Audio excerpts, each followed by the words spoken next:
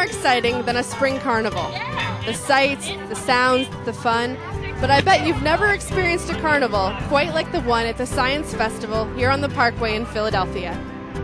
This event featured more than 100 exhibitors offering non-stop, family-friendly activities, experiments, and even great live entertainment. Hi, I'm Jennifer Vincent, and welcome to the Science of Food and Farming. This is FMC's contribution to the Philadelphia Science Festival. So what does science have to do with ice cream or maybe your favorite t-shirt? More than you might think. Let's take a look at some of the fun and educational activities presented by FMC scientists to show just how FMC is using the right chemistry in order to create delicious foods and better fibers to help feed and clothe people around the world. Come meet our scientists! Check out our corn and products, our insects! A highlight of the day was giving our guests a chance to handle some pretty cool insects. Very good. It just tickles a little bit.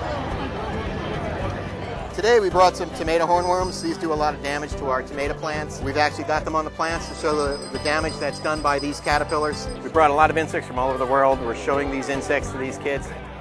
The tomato hornworm wasn't the only insect visitors were invited to meet. It's a Madagascar hissing cockroach. Today we hope we give these kids a chance to see some stuff they've never had a chance to see before. Hopefully that'll inspire some of these kids to go on and become an entomologist or some form of scientist in the near future.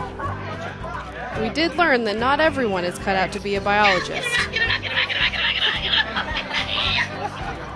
For some, using chemistry to build polymer worms was more appealing. Reaction of sodium alginate and calcium chloride. Sir, can you put those glasses on for me?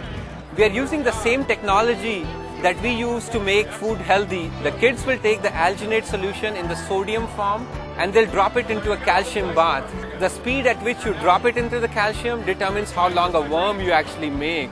And the moment you form this worm, they can actually fish it out and put it in this fish tank and they will swim all day long.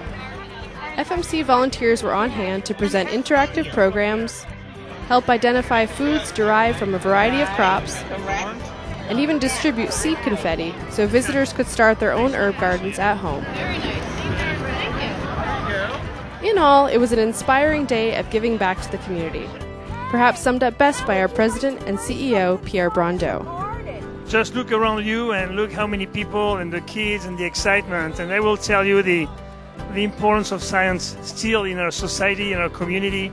I was just looking at those kids playing with their bugs there. It's just great, it's just fun, and that makes our community so much better. And how many legs do insects have? There you have it, a look at the Philadelphia Science Festival where 40 of your colleagues helped to inspire today's youth to become tomorrow's scientists. I'm Jennifer Vincent, thanks for watching.